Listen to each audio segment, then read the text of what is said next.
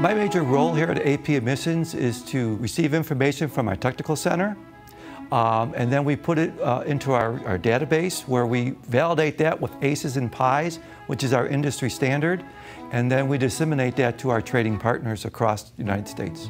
Data is so critical in the automotive aftermarket, and one of the philosophies I've hung my hat on is he who has the part first wins. So we work hard to get our parts to market before anybody else. The challenge that we face today is moving a lot of data quickly. Paper will never go away in our environment, and we have to, understand who uses it and how they use it.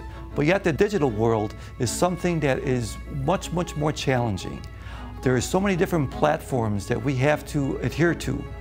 So we do use the industry standards, but our trading partners require different things. Our constant challenge is getting information to our trading partners as quick and reliable, and the way they can move it faster to get the parts into their system. Exhaust is the most critical and the most demanding product line out there.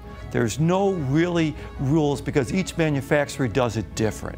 And here at AP, we have our own uniqueness. We have the products from the front to the back. Displaying how that works and how to line it up electronically is the challenge. Paper is very visual, but when you deal with electronics, you have to give them a different mechanism to make this happen.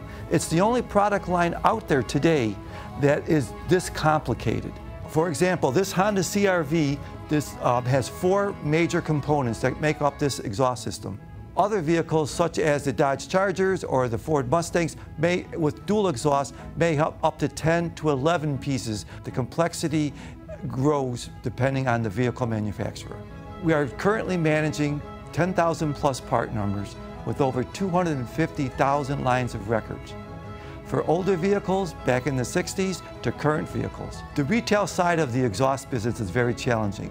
I see them as our next step of understanding what they need and how they need it. It's a challenge, but it's what we do each and every day.